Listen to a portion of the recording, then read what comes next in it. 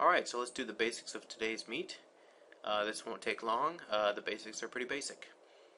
First thing you need to know is how to get your chat room out to your students. The way to do that is real simple. The name of your room is going to be the end of the link. So you'll send your students to todaysmeet.com/ and then whatever the name of your room is. I just kept mine short, TTV for Teacher Tech Videos.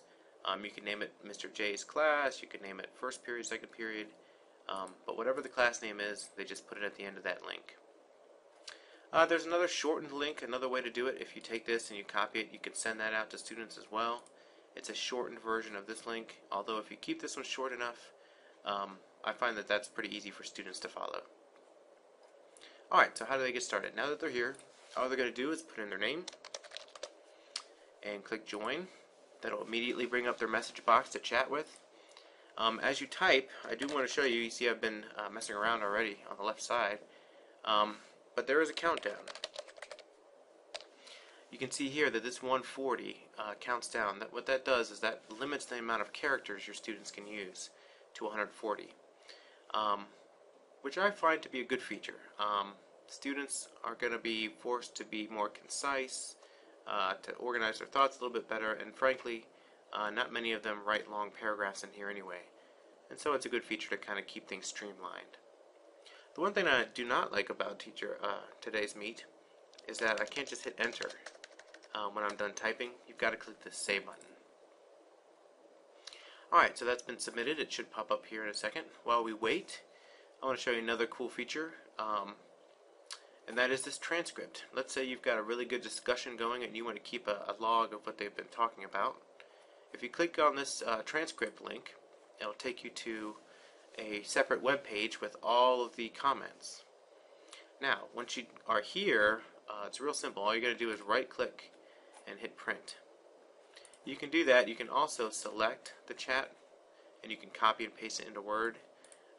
That's totally up to you, but if you do right click and save it, it saves it as an HTML file, so it keeps the formatting. You can see I've already saved one here. I'll go ahead and save this one, overwrite it, and just give you an idea of what that looks like.